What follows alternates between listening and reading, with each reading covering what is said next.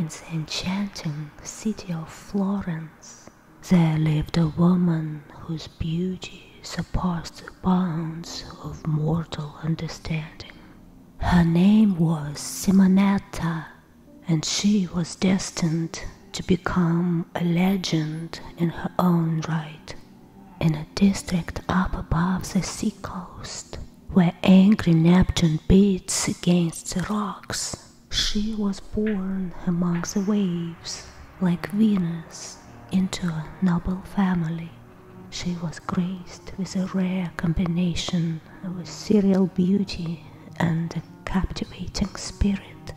Her eyes sparkled like the stars in the Tuscan night sky, and her golden locks flowed like the rivers winding through the picturesque landscapes that surrounded Florence.